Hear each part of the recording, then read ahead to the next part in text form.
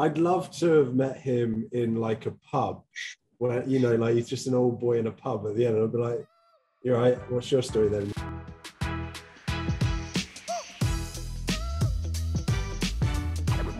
Welcome to the Bible in 1 Year podcast, brought to you by two Brits and aBible.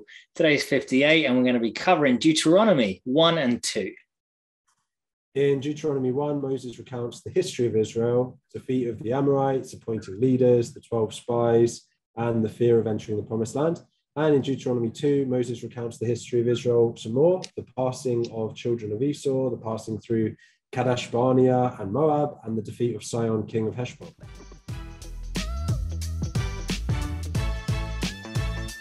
I'm going to be honest, I did not think that I was going to be able to get through Kadeshbarnea and Heshbon and Sihon with a straight face and perfectly through. You've done very well. You tried to throw me off before we hit record just to get a grin out. Definitely. So, little behind the scenes for listeners and watchers. I do a 3, 2, 1 countdown, or sometimes Adam does it, but I'll sometimes do funny voices or change the volume just to make him smile before starts recording. Well, before we start recording. Yeah, so they would have seen it on the days that we were both in Bucks. They would have seen it because I think that was one of the teasers. I started a countdown. I was like, "We're both here. There's no point in having simultaneously hitting record or whatever it is." So, yeah. You've ruined my pirate voice as well at the start, but I'll let that slide. Oh, I'm sorry. It's fine. I'll get over it. I'll sneak it in there again later. Still got plenty of days to go. Right, Deuteronomy. Honestly, if you are feeling like you can't be asked to read big chunks of boring passages of the Bible, Deuteronomy is a pretty good book for you because it basically just summarizes everything from Exodus and Numbers and Leviticus, doesn't it? Leviticus, Numbers, so it's a good book, and I enjoy reading it after I've just read everything because there are things like, oh yeah, of course, and oh, that's where that timing was. So I suggest doing all of it, but if you're hard pressed for time, read Deuteronomy. It's pretty decent. Plus, we've plugged a few times the Bible Project reading plan that we're doing. The videos they've got, I know I've mentioned it before, they are just so good because at the beginning of each book, they do a little video that just summarizes what is going to go on in this book in a way that makes it visual, makes it relatable. Friggin' fantastic. Absolutely, yeah. Couldn't agree more with anything you just said. Now let's actually go into Deuteronomy 1. So do not show partiality in judging, hear both small and great alike. Do not be afraid of anyone, for judgment belongs to God. Deuteronomy 1:17. I just thought that was excellent moral advice, but also it's this idea that nothing, we've said this before, obviously, nothing is too small or big for our God. Yeah. And also in any of this, he just wants perfect justice to be enacted, and that partiality that we often might want to give to, say, someone with more power and influence because of their power and influence is of no concern of God. God just wants justice no matter who it is too.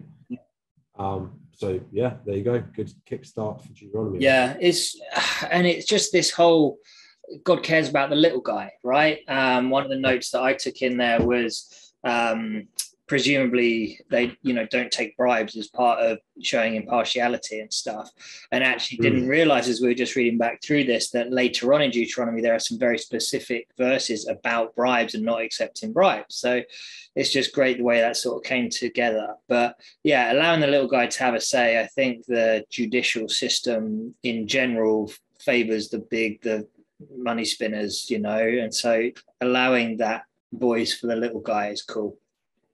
Yeah, it really is. It really is.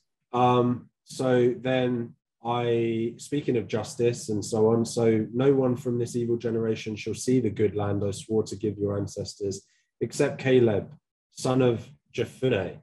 So Deuteronomy 1:35 and 36. And it was Caleb and also Joshua that believed that they were going to beat the Amorites, right? Even though all the others thought, no, the Nephilim, the giants, they're too big, we can't do it. And so their faith has rewarded them to see the land, and no one else can. Yeah. That's justice. That's absolutely fair. I mean, God says repeatedly, just come on, I'm a pillar of fire, I'm a pillar of cloud. Right. I did so much for you. Like, come on, just believe. Yeah, and that sort of summarized for me in 1:21, where God is saying, see, the Lord your God has given you the land. Go up, take possession of it, as the Lord, the God of your ancestors, told you. Do not be afraid. Do not be discouraged.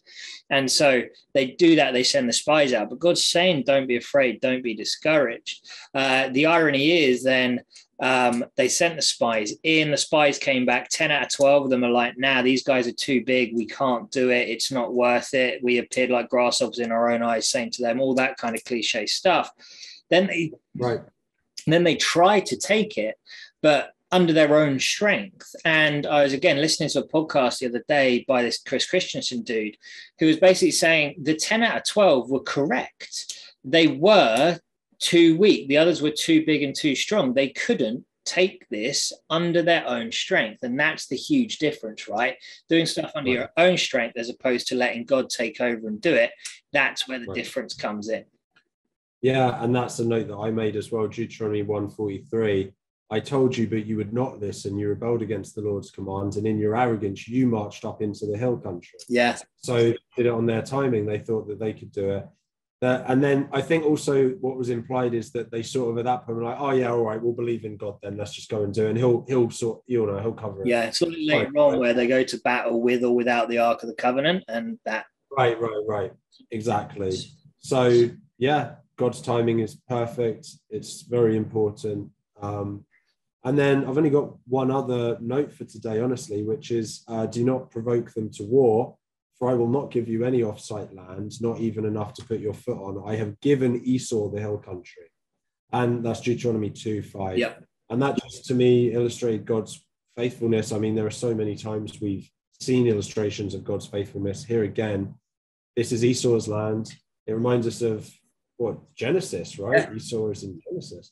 And yet, obviously God will remain faithful always in his promises, even when we don't take up our part of the bargain. Exactly. So, yeah. And one thing that I love in that, if you remember, it was Esau who sold his birthright to his younger brother. And so despite losing his birthright, despite all these things, it's still showing that God is good and God is faithful, because they still have land, they still have descendants this many, decades, potentially centuries down the road, which is just really cool. And what God has blessed, no man can, undo, effectively, innit? Exactly. I'm going to nip back briefly because I found it quite interesting in Deuteronomy 1:37. It's Moses saying, because of you, the Lord became angry with me also and said, you shan't enter it either. This was after he struck the rock for the second time rather than speaking to the rock to get water out of it. And just found it interesting the way Moses has kind of spun this very Adam and Eve style to be like, oh, it's because of you that this happened. It's like, mate, take a bit of ownership, bro. You're old enough and wise enough by now to realize it ain't going to fly. But whatever. Yeah. Yeah, and he's got fabulous hamstrings still. So does he? He's got to be. He's got to be kicking up there in age, but they've got to be withering away at this point. Yeah. In fact, speaking of the passing of time, it was Deuteronomy 2:14, where it's actually saying 38 years have passed since the time we left Kadeshbarnea until we crossed the Zered Valley. So it was at least 38 years, and we know that Moses was old at the very beginning of this. So he's proper kicking on in years. Yeah, I'm just looking up how old was Moses when he died, and it says he was 120, which honestly, I'm surprised it's that young. I mean, think about how much he's gone through in his life. He is.